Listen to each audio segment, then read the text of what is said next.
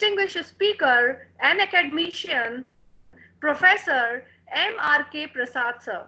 I would like to extend a very warm welcome to Dr. Prasad on behalf of Sharda University and participants of this FDP. Dr. Prasad is currently working as a principal of VM Salgorcar College of Law, Panjim, Goa. Dr. Prasad is a leading expert in clinical education in India. He is the first Fulbright scholar from USA in clinical education. Dr. Prasad is the expert of mooting, legal aid, alternate dispute resolution, to name few. Let me tell you, dear friends, under the leadership of Dr. Prasad, India's first legal aid clinic was set up and he received Institutional Excellency Award and Menon Institute of Legal Advocacy Training Award for the same. Sir has mentored many teams who has participated in various moot court competition, alternate dispute resolution competition in USA, Hong Kong, Vienna, etc. Most welcome, sir. We all are keenly waiting to hear you. Over to you, sir. Dr. Prasad, Thank most you. welcome, sir. Thank you very much. Give me a second, I would be sharing my PowerPoint.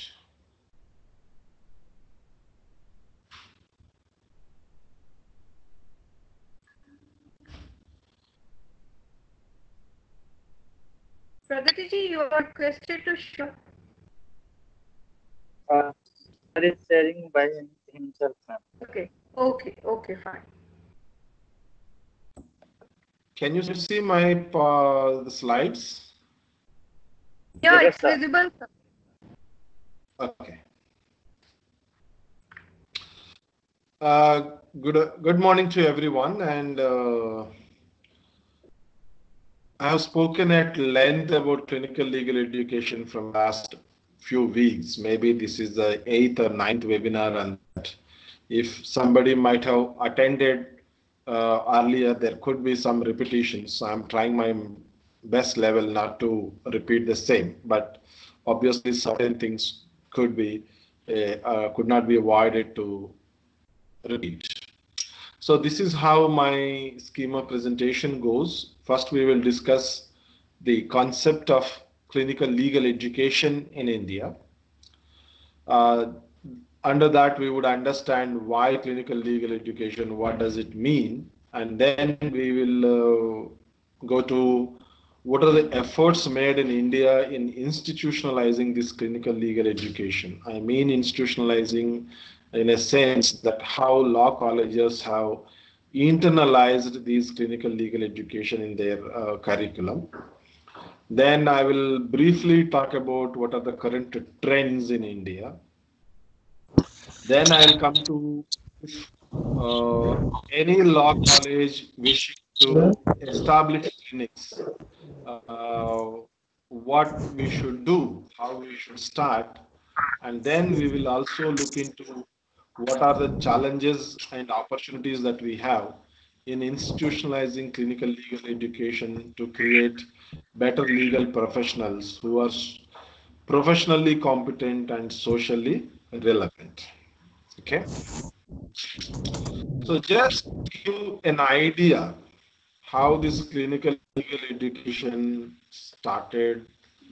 The idea was coined by a Russian professor in 1901. If you look at in the medical profession, the clinics are very prominent. So in a classroom as an MBBS student, you would study. Can you hear me? Yes, sir, we can hear you. Okay, it's showing bad network connectivity. In the medicine, first you learn in theory in the classroom, and then you visit to the hospital to the college, and you learn practical aspects of practicing medicine. So therefore, the idea came up, why can't we do the same thing in legal education? So that is how the clinical legal education has started in early 19th century. And over a period of time, they gained many popularity in many parts of the world. And America is a leading example in clinical legal education. Now, what do we mean by clinical legal education is it's an educational activity in which the law students are performing some kind of task. Those tasks could be an actual task, that means you represent actually the cases in the court, or maybe a simulations given by your your law professors based on what skills or what things that you are supposed to perform in the profession. That means what are you going to do in profession? You are going to learn same thing in the law college setup. So that is what, in short sense, clinical legal education is learning by doing. What lawyers are going to do in their profession, they try to learn that in the law school setup. Okay.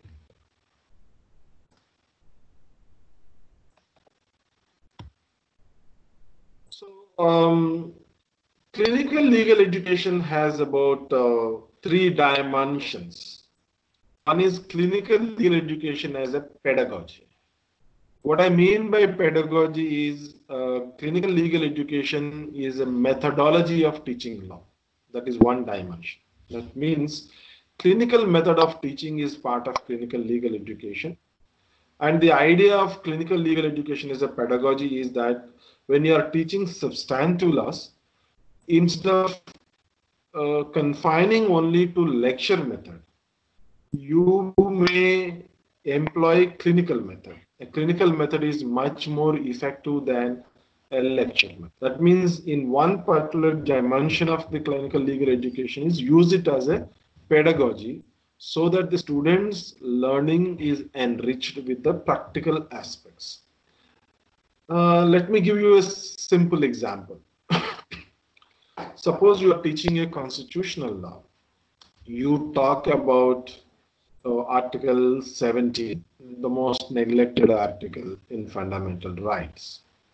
We are talking, so when you are teaching Article 17, that is untouchability, you may finish in 10-15 minutes and the impact is much less.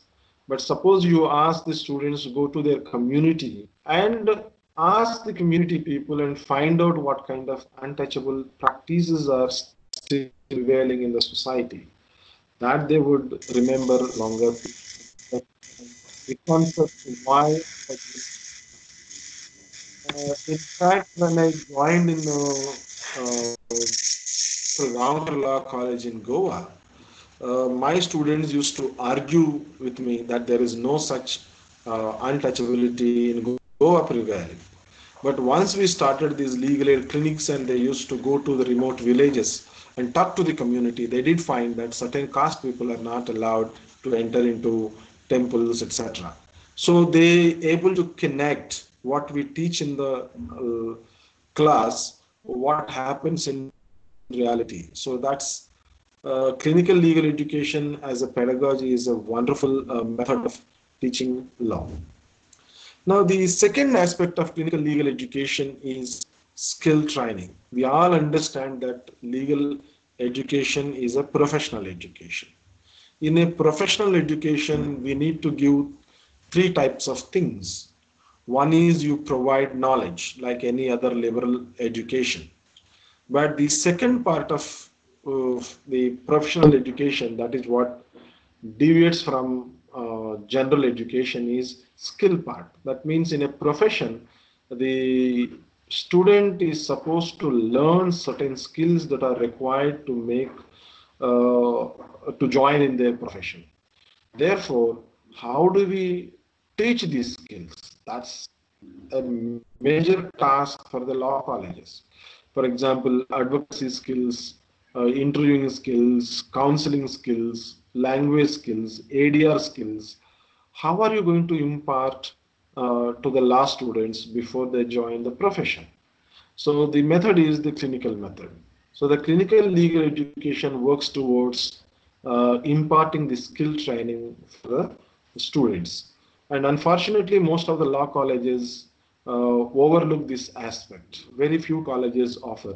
The mostly what we offer is only on the name of clinical teaching, we offer moot court. But the moot court is not sufficient to provide the range of skills that a lawyer is required.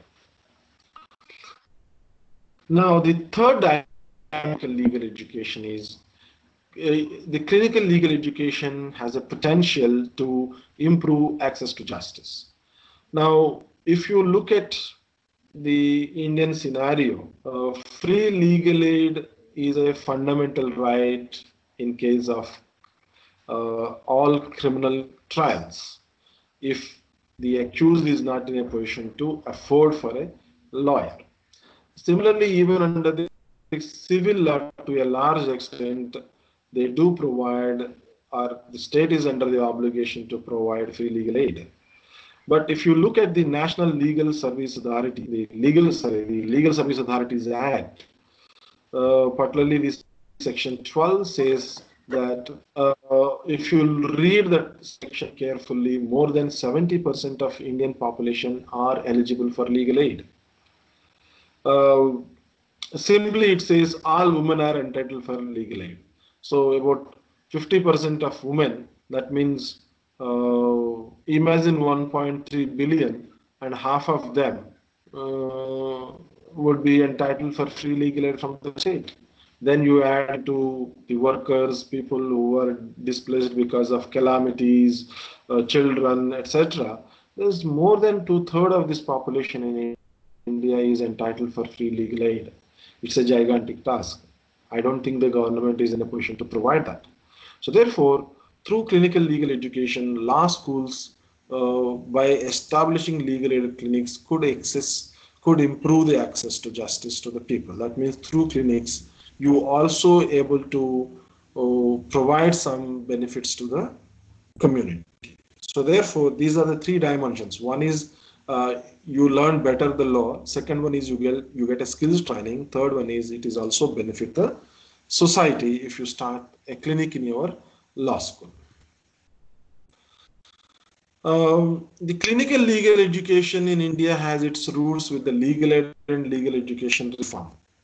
That means in India, at least the clinical legal education initially started not as a pedagogy, not as a skill training, but purely for the purpose of providing benefit to the community.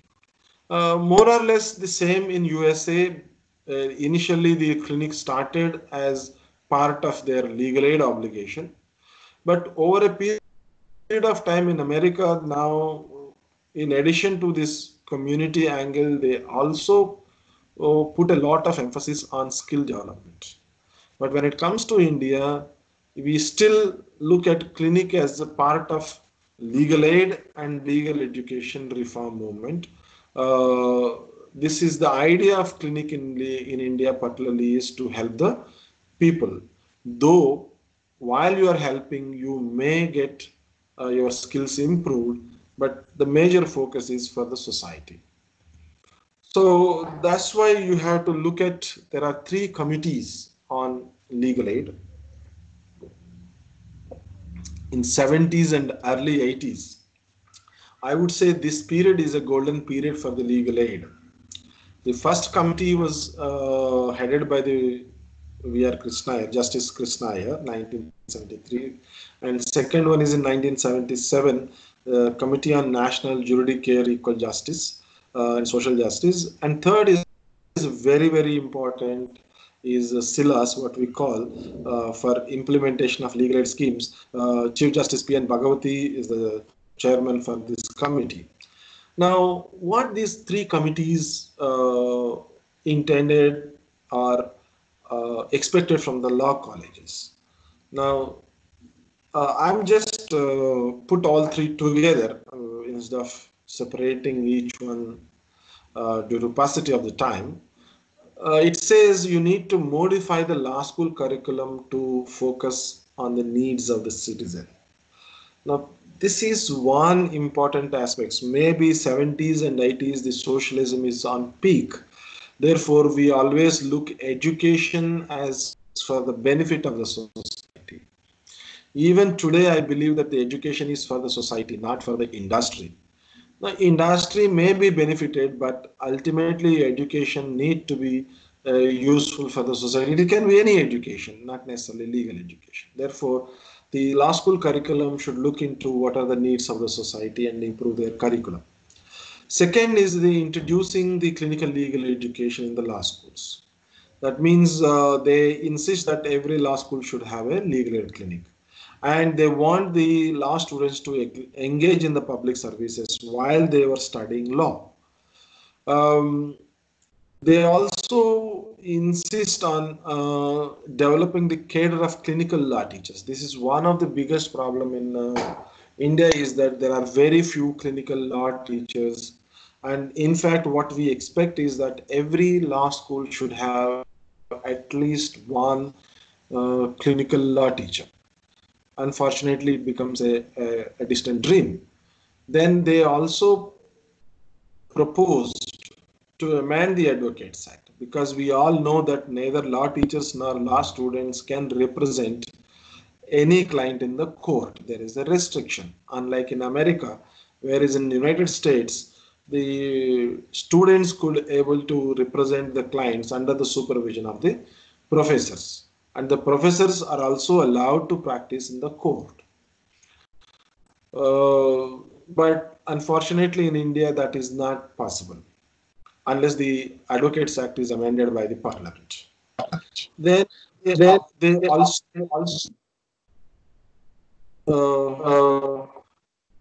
somebody's mic is on. So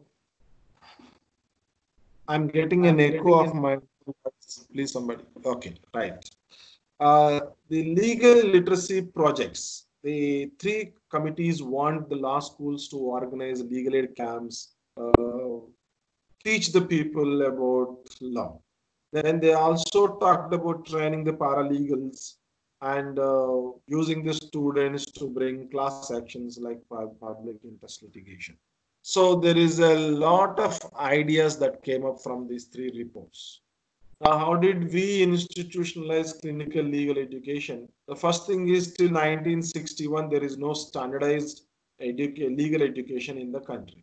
The Advocates Act came in 1961 and made Bar Council of India, established the Bar Council of India, and empowered the Bar Council of India to prescribe the standards of legal education in India. So over a period of time, Bar Council of India has brought several reforms in legal education. I think now more or less, all the colleges are having the same curriculum, number of years of for getting LLB degree, what are the minimum subjects that should be taught, etc., was structured by the Bar Council from last 30, 40 years. But there are two important reforms that the Bar Council trying to bring to institutionalize clinical legal education. The first one is in 1997, Bar Council of India by a circular made 4 compulsory subjects in all law colleges. So therefore, of course, this has come up because earlier the Bar Council of India has insisted that 1 year practice after completing law before joining in the profession. So that was challenged by challenged in the Supreme Court, and the Supreme Court says, though it's a good move, but Bar Council of India has no such powers. So it struck down that 1 year apprenticeship rule. And as a result, the Bar Council brought a new reform by way of introducing these 4 practicals. The practical paper one is moot court and other aspects. Second one is drafting, pleading, and conveyance. The third paper is professional ethics. And the fourth paper is legal aid, paralegal service, and public interest litigation. This is in 1997. So by 1997, the Bar Council of India says every law college should have a legal aid clinic. As a fourth practical paper is purely based on legal aid and public interest litigation. That means all of a sudden, every law college requires a legal aid cell. And most of the law colleges have no idea what to do, how to do it, including myself. But because it is mandatory, we have to start. Then we started our legal aid clinic. Then it continued. Most of the universities are unable to cope up with the clinical legal education because they don't have expertise. So many universities converted all these 4 practical papers into any other substantive law paper and taught in the classroom. And assessment is at the end of the semester, you would have 100 marks written examination. That means the very purpose of creating this clinical legal education through these 4 practical papers was a very, very limited success. Only few colleges could able to practically provide these skills to the students. In 2008, the Bar Council of India and Rules of Legal Education again changed these practical papers. They retained 3 practical papers and removed legal aid as a mandatory practical paper, added ADR, alternative dispute resolution, as a 4th practical.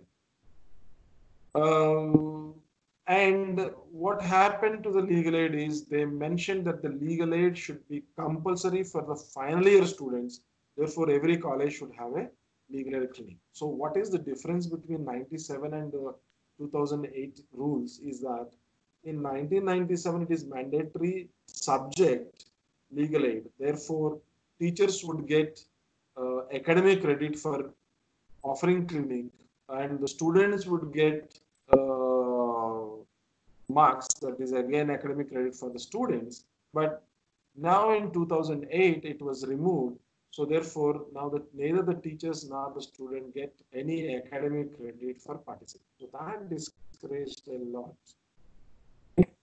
So what we did expect from the clinical legal education, why do we introduce practical papers, why we want clinical legal education is we expected clinical legal education would develop fundamental knowledge.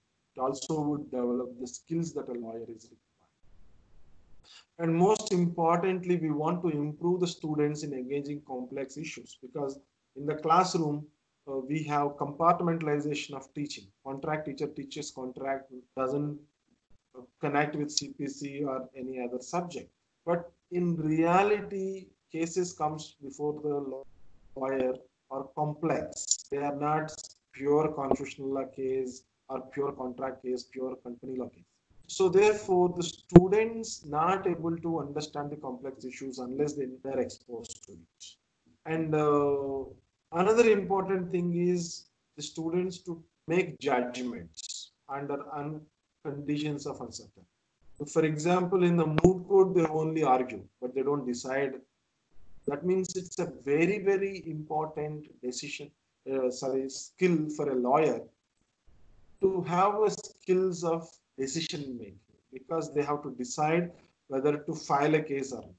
They have to decide what facts should be produced before them. If you become a judge, then the judge's whole duty is to decide the cases. So therefore, making judgment is a skill that lawyers are supposed to have. And also, the clinical legal education would have made the students how to learn from experiences. Please remember, learning in a classroom has a very limited success.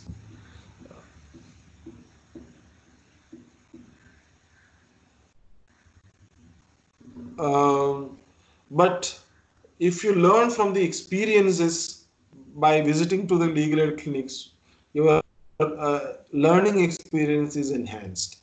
And also, you all know that there are very few ethical values still remaining in the profession.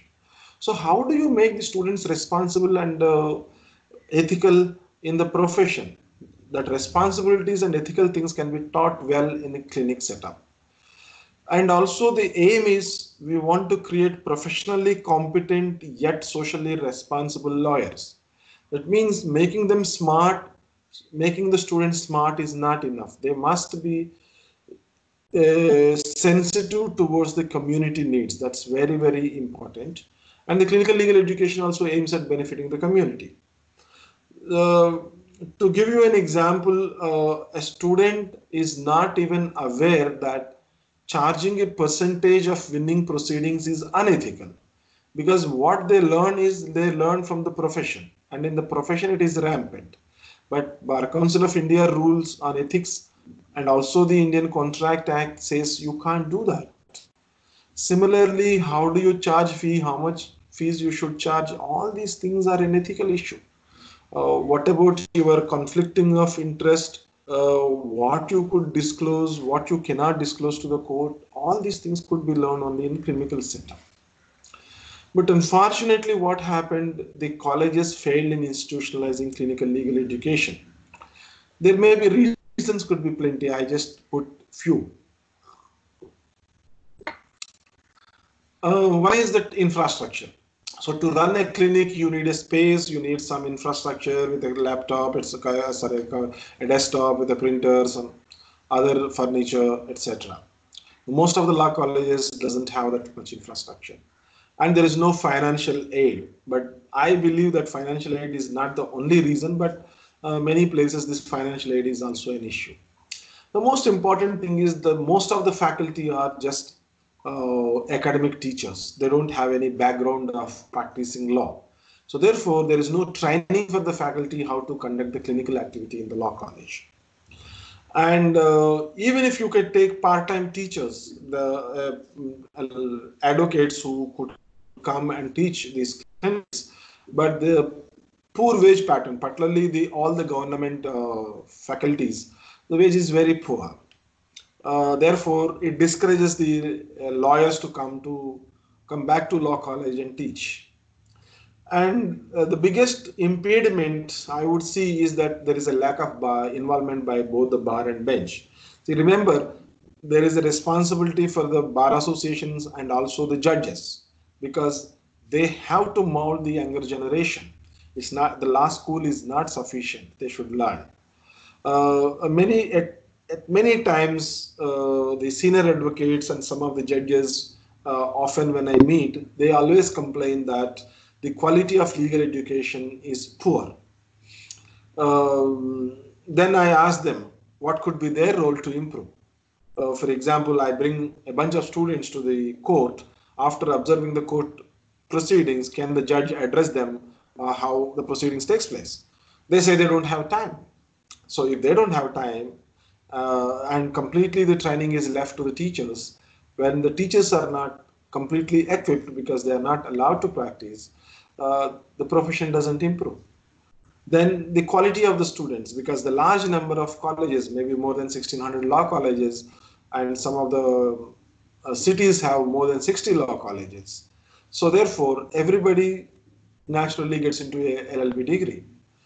And the LLB degrees are run as a part-time courses. Therefore, the quality of legal education is not very high.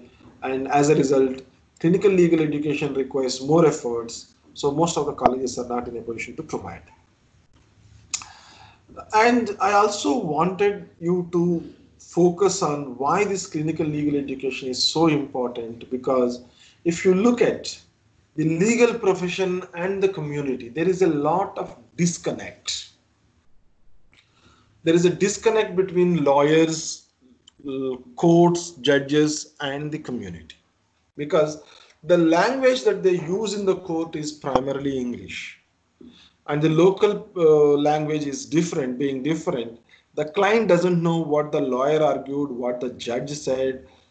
Maybe the examination of the witness takes place in the local language, but ultimately all the documents are in English.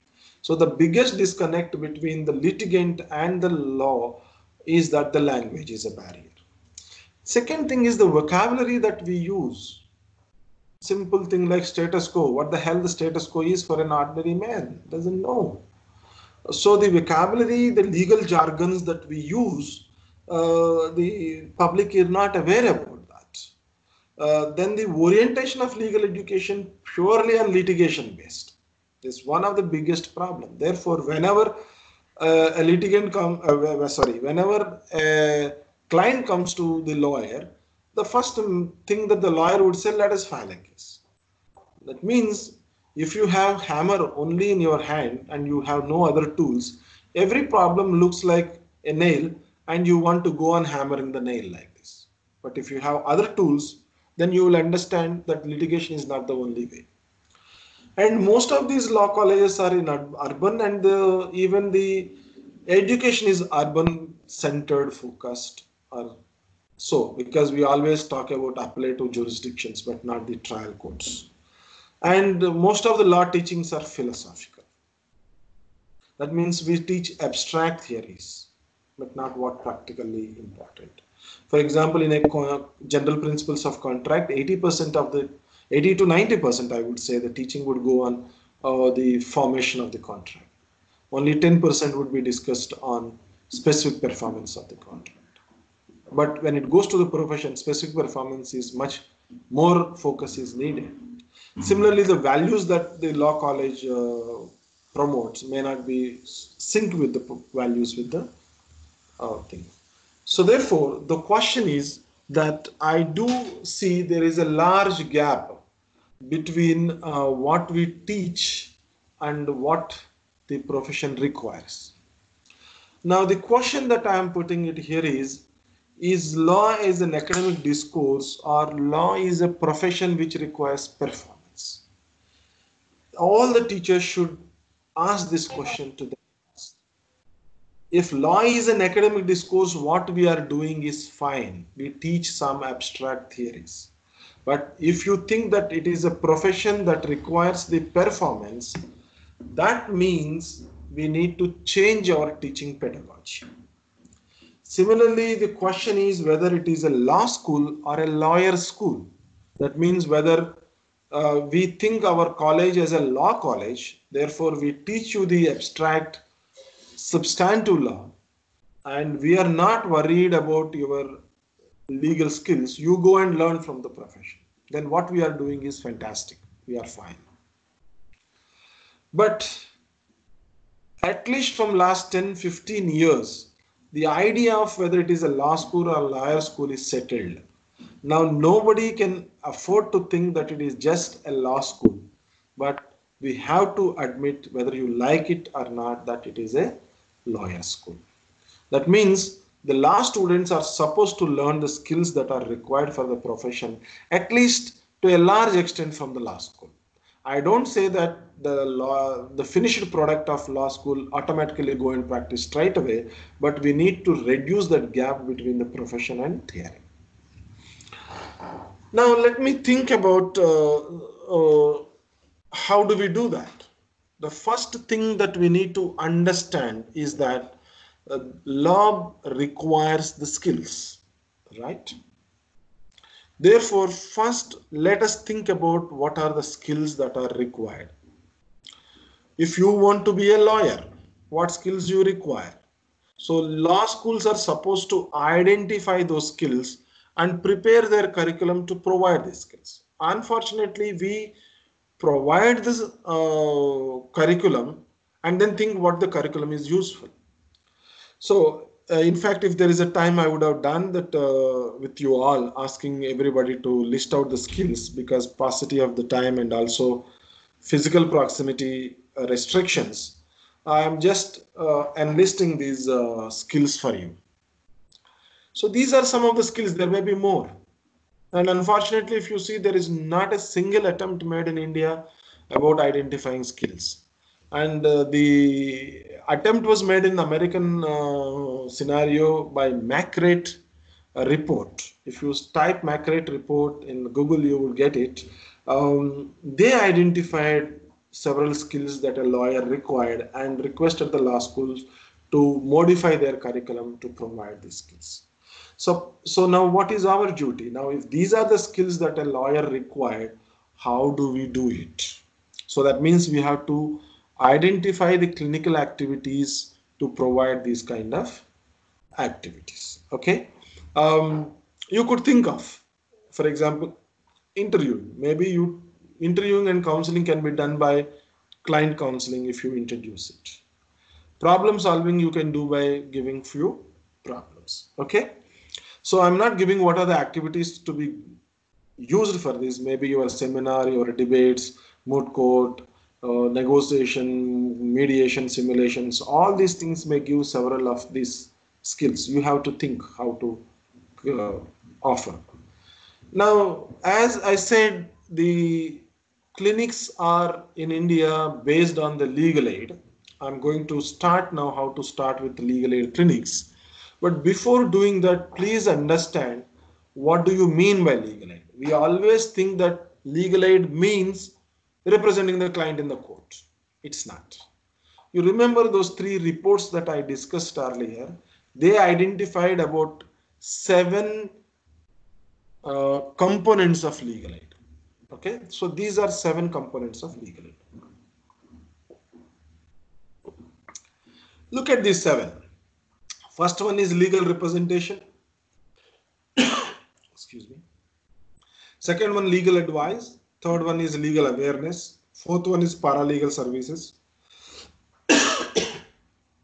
Fifth one is public interest litigation. Sixth one is promoting alternative dispute resolution. Sixth one is law reform. Now, if you look at what is our excuse for not starting a legal aid clinic, that we cannot represent the people. That is only the first one. What about the ingredients from 7, from 2nd to 7? All these things can be undertaken by the law college without any problem. Even legal representation. Legal representation is not allowed in the courts, but legal representations are allowed in the tribunals. For example, consumer forum. In my law college, we have a consumer clinic. We won 25 cases. The students represent the clients under the supervision of the professor. Similarly, RTI commission. You don't require to be a lawyer. Labor commission. So there are many commissions where you need not be a lawyer. You could represent clients. So therefore, if you want to start a clinic, there are many methods by which you could offer these benefits to the students. Let me go to how do we establish, because time paucity, I'm just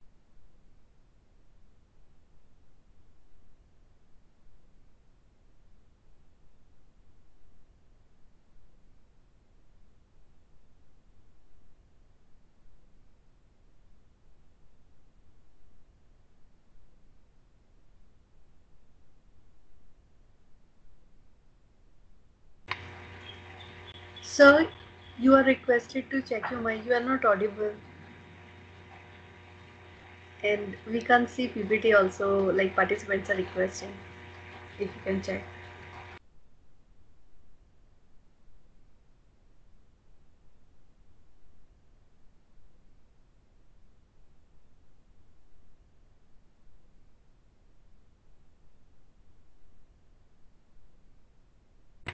Yes, sir, now it's visible. But I think your mic is muted. yes, I'm muted and I'm just doing again so that it would set. Okay, just a minute.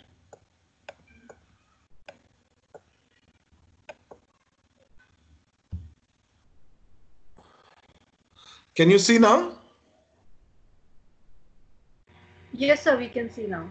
Okay, I'm sorry for that. I don't know what happened. What are we looking at? Kinds of clinics. Kinds of clinics, 2 clinics, on campus and off campus. On campus clinics are, that means the clinic is in your college. Off campus means not in your college but outside the college. What we should do, off campus or on campus, that you have to decide. Depending upon the location of your college, is it accessible? If it is accessible to the people, if it is in the community, then fine. But most of the premier law schools are away from the cities, away from the places. Therefore, anybody to visit their campus would be a problem. And another important thing is most of these colleges will have heavily guarded with a big gate, and you have to write there why you are entering into campus, etc. All these kind of barriers to the access would restrict the people to access your legal aid clinics. Most of us studied in public universities. Public universities are barrier free. Anybody used to walk in. But nowadays, that's not happening in most of the educational institutions. Of course, my college is still barrier-free access. Anybody can walk into the campus. So therefore, you should know whether you have those kind of restrictions to enter into your campus. Off-campus advantage is you can start the clinic where the people have access to it. But the problem is somebody has to provide you that space. So in my college, we have both on campus and off campus. On campus, we have about 3 clinics: child rights clinic, disability clinic. We have about 25 off-campus clinics, works in panchayat buildings, municipalities, schools. Some of them are temples, some of them are in churches, etc. So therefore, where you get a space, you could decide if you want to off-campus. I'm not telling you to do what you do. You decide according to your strengths and weaknesses of your law college. I'm just giving you an ideas. So there must be a structure for the clinic. What is the structure? How many students you want in this clinic? In my clinic, not more than 15 students, 15. But if you want to have more than that, that is left to you. Then also you should know who would be the faculty in charge. And in the structure, maybe what you need to do is there should be a student in charge for the cell, your legal aid clinic, and there will be a faculty in charge. Therefore, if the faculty want to communicate some information, they could tell the in charge of the student. And the infrastructure, what infrastructure we need. Mostly you don't require much. You need a space of a physical space. Anyway, college would be having printers and desktops, etc. Maybe a storage, a safe or something for keeping the files, which usually you find in the law colleges. You don't require a huge infrastructure for that. Maybe one of the desktop could be transferred to legal aid clinic, and one printer can be given there, and it could be done. It's not that you need a huge infrastructure. But if it is an off-campus clinic, then you need to see whether there is a place, there is a place to sit, and some kind of a furniture is available, etc. Then you should have a functional time. Please remember, you are not a full-fledged law office. The student has to attend the classes, teacher has to teach. So therefore, you need to fix the clinic timing. For us, our clinics works in the Saturday, every Saturday, 3 hours in the evening. Therefore, there is no clash with the classes. The students has to physically go to the clinic. Therefore, we have to do on Saturdays. But the specialized clinics usually works in the afternoon, three times a week. So therefore, you need to see what is your timing. You decide what time is useful for you, can be affordable to you.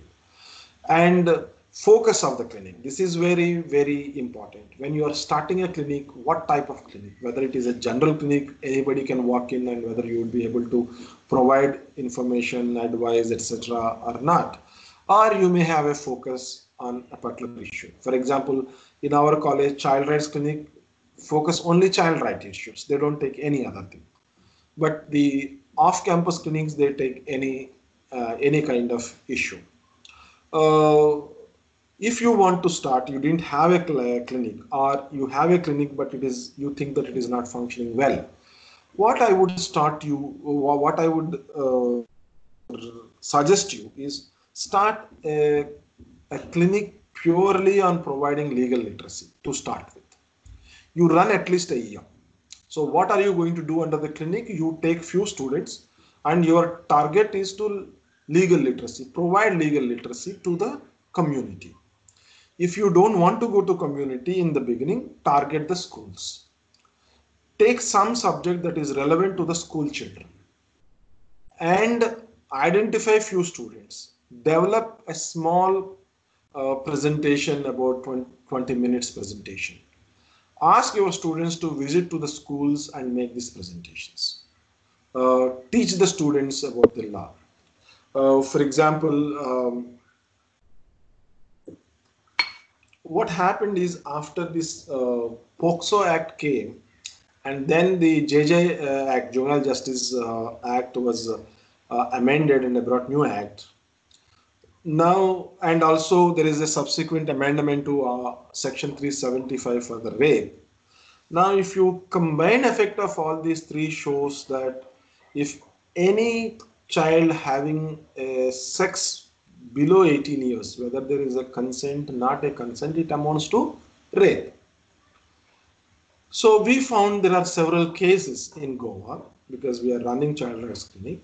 There is a love affair between two kids below 18 years. They are maybe 10th standard, 11th standard students, about 16, 17 years of age.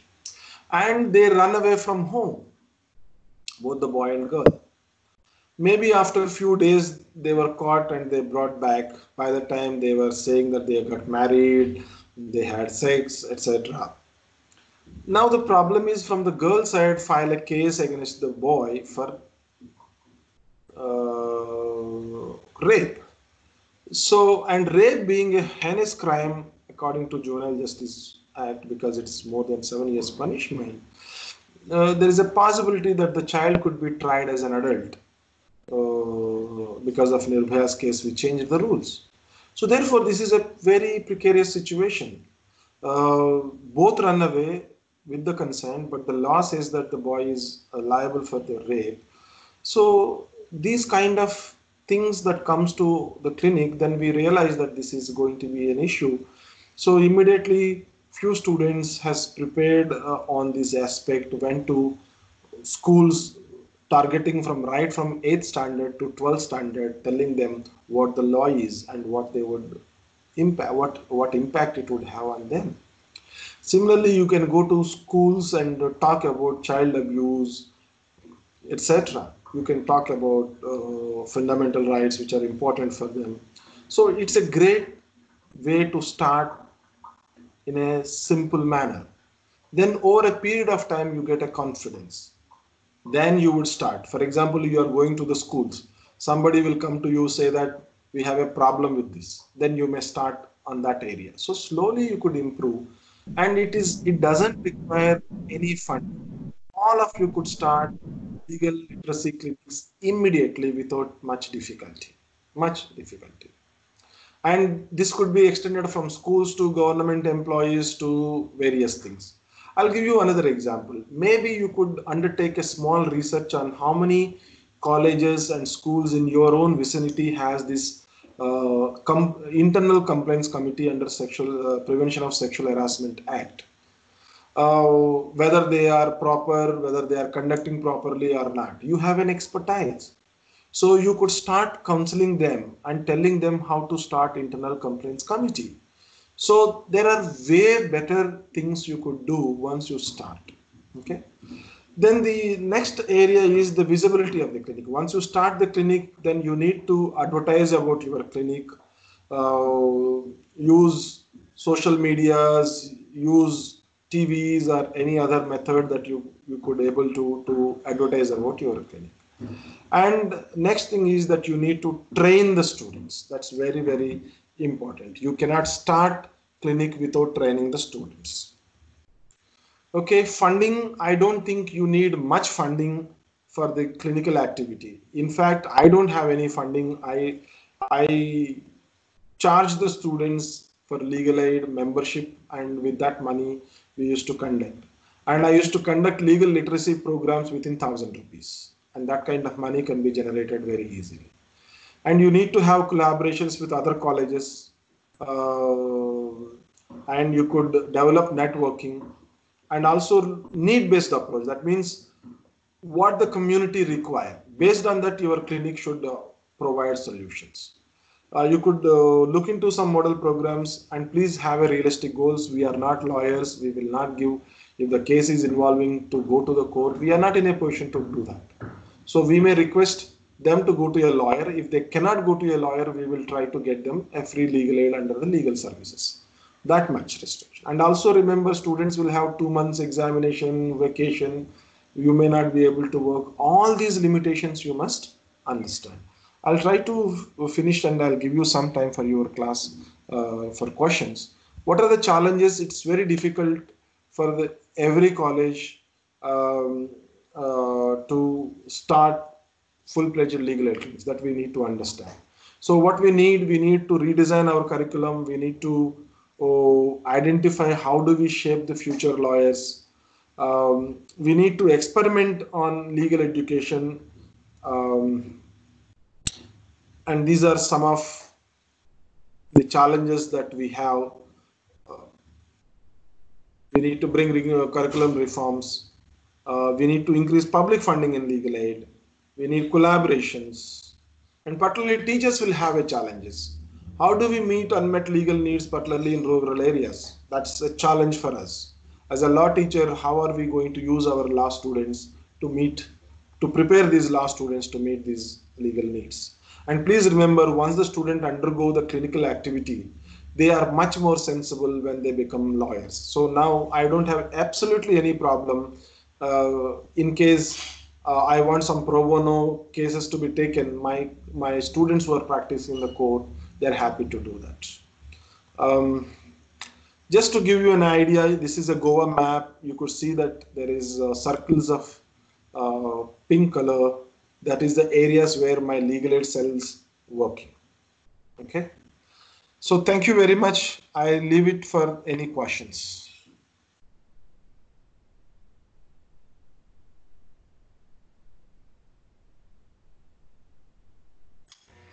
Thank you so much, sir. Now I would request participants, they can post their questions.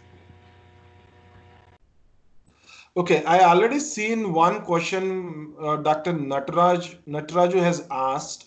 Is there any appeal to the government for allowing law teachers to practice in law courts to get practical exposure? There were many efforts were made to the government and to amend Advocates Act, but I don't see anything that is going to happen in near future. So need not worry about practicing in the courts. I had given you ample examples. You don't require to go to court. There are other avenues where your students can actually represent students.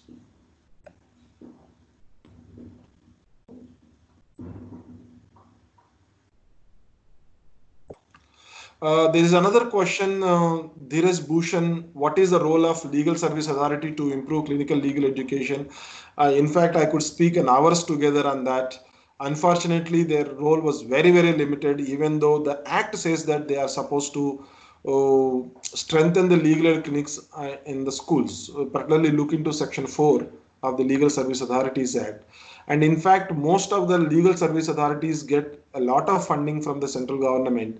But unfortunately, they don't spend that money, and there are very, very few legal service authorities have collaborations with the law school. Same in Goa, we don't have any great relationship with legal service authority. I had a survey. It would be available. You could type on UNDP survey on law school based legal aid clinics in India. I conducted this project in 7 states. Rajasthan, Madhya Pradesh, Uttar Pradesh, Orissa, and I forgot a few more states. And we found that in all states, not a single legal service authority is supporting law school clinics. It's very unfortunate.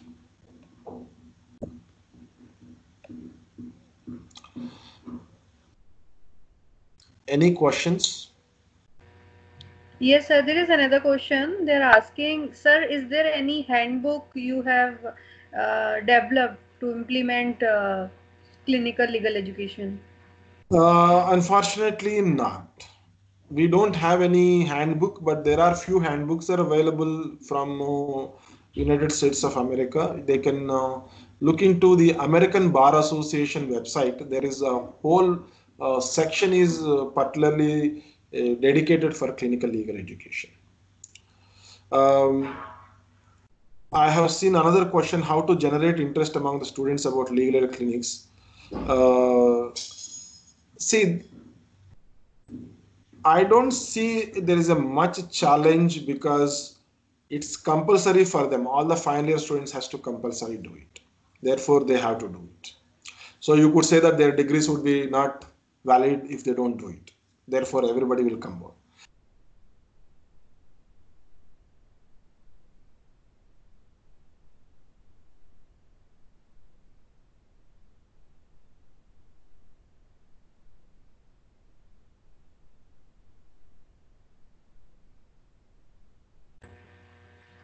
I think there is some network issue.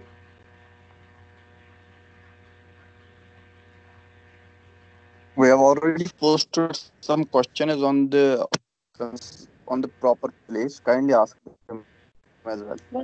One second. He's answering. Sir, are you with us?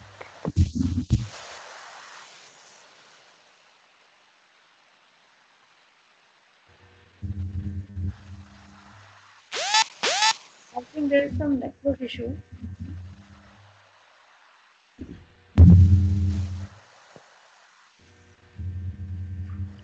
Professor Prasad, are you with us?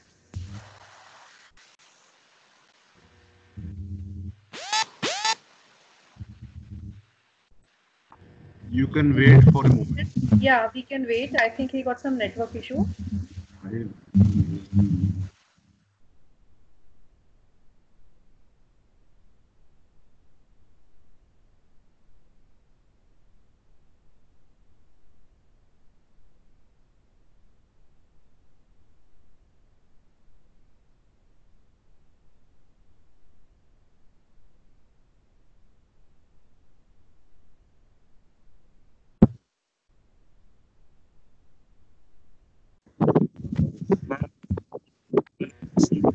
If you can call, that will be better if you have sir's number.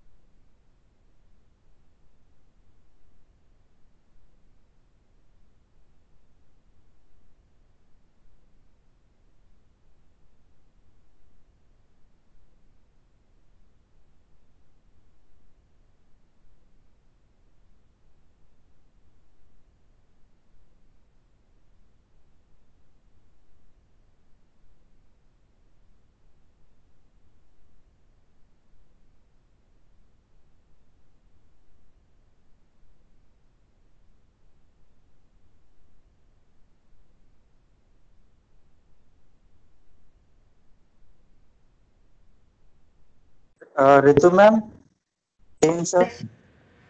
Yes, sir. Yeah, Pragati ji. Yes. Am I audible, sir? Sir's connection has been lost. Wi-Fi. He won't be able to rejoin, sir. Okay, fine. Okay. Yes.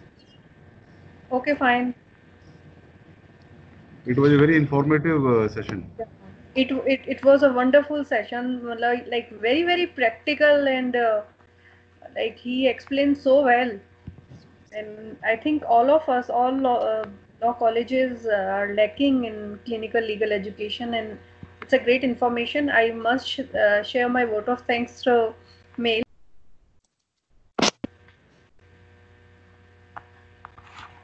So can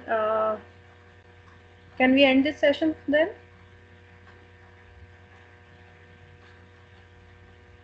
Okay, thank you everyone. Yes. Thank you.